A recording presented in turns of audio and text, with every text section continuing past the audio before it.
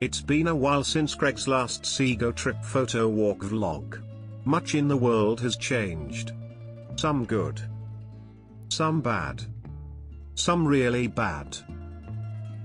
But here's Greg's attempt to move dial back towards the good. For much has happened in Greg's life since last episode was released. Greg made a few new and varied short films of modest acclaim. The digital links to which are easily accessible on screen here, as well as in the description below. Greg has also joined the live streaming world of Twitch.tv, where he has hoped to have spread the good word with regards to one's ability to improve their quality of life by the immersion and practice of art. In short, it is called the creative content community, in that if you are creating, you'll surely be content. And please note that Greg invites you to join. It's free, and boy how, it's fantastic. But in the meantime, what now? In recent times, Greg had a summer's afternoon off, and decided to visit a garden park. Cameras in hand, a new photo walk vlog began to take shape. Greg's latest Sego Trip. Episode number, I'm not sure, lost count, so let's just call this episode number 7, as in lucky number. Cool with you? Alright, good. It's showtime.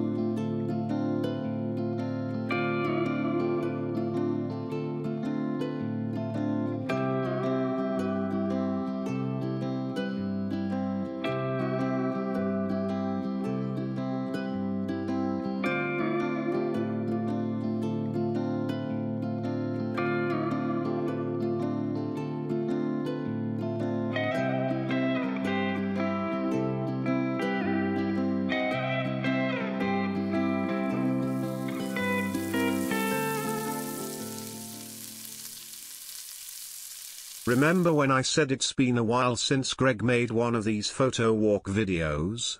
Well, Sir Gregory forgot that his video camera can sometimes overheat, and the sun be scorching that day baby.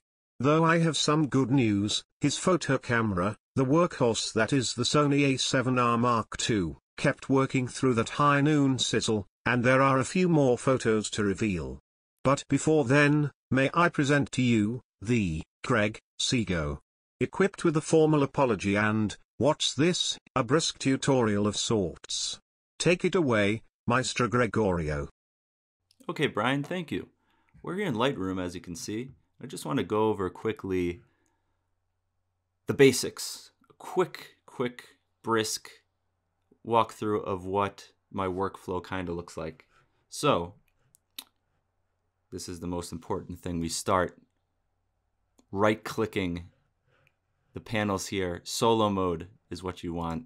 Just cleaner interface. Little quick hack for all y'all. I check lens correction first, enable profile correction. It has correctly read the data from my camera, Sony FE24-240. It's a big boy of a lens, you know what I mean? So we remove chromatic aberration, even though don't see much. I like to transform next, see if that does anything. No upright correction found, so we ignore that. And if you know me, if you've seen any of my streams, I like to find the composition first. So I'm thinking maybe we really change this up and perhaps even, you know, a 1-to-1 would look nice. And this is the brilliance of Lightroom versus Photoshop. It's all non-destructive. We can change things. We could do that and press enter, but hey, we don't like that. So we press undo and here we are back at it. So I'm trying to, again, verticalize this center of these beautiful leaves here with the light going through it at Untermeyer and kind of find my composition first. I find that this, of course, there's so much we can do within Lightroom to boost everything that we gathered, but if the composition don't look right, then what's the point? You know what I mean? So I'm liking what I'm seeing here. Click and enter. We got it. We're done. Just kidding. I like to go to basic. And I like to use Lightroom and see what the software interprets or how it interprets the image first. So as shot, I want to see auto white balance. It does a great job. As we can see, here's the whitest part of the image. The before, there's a little blue tone. Auto corrects it. Hope you can see that on your screen. Next, I like to go and deal with all of these. Oh my God, exposure, contrast. You must be so overwhelmed. Well, the easy way out is clicking auto. And voila. But I hate all of this. It doesn't look good at all.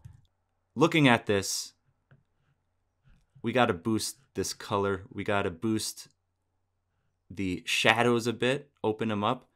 But the background I want to keep dark. So what can we do? What can we do? Yes, you over there with your hand up. Oh yeah, correct. We can mask. And the incredible modern day Lightroom has a new mask feature. As you can see here, select subject. We click this. It detecting subject and look what happens. Oh my goodness. It was able to properly detect the entirety of the leaves, although, you know, it is AI. It ain't Terminator yet, so kind of made a little bit of a mistake, but you know what we could do? Click subtract, brush, and we can just paint this out. So here's where the magic happens. Are you ready? Are you holding on to something? I really hope so. So, turn off show overlay. We got it all masked. Now everything we do will only affect our subject. If we bring up the exposure, boy, how, look at that. This is coming together nicely, but that's a little too much. I want to start by just dealing with the shadows and the highlights. Remember, everything you do here is very powerful, so less is more. So bringing the shadows up, say 25, you can see as the computer is slowly overheating, the little subtle differences. Same with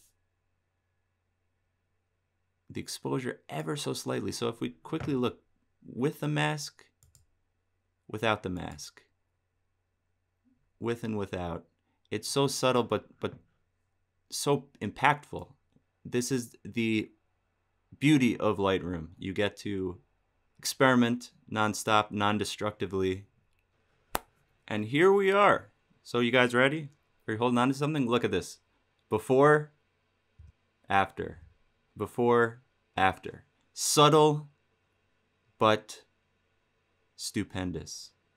Stupendous indeed, good boy. I quite enjoyed that tutorial. Here are the rest of the images from that day.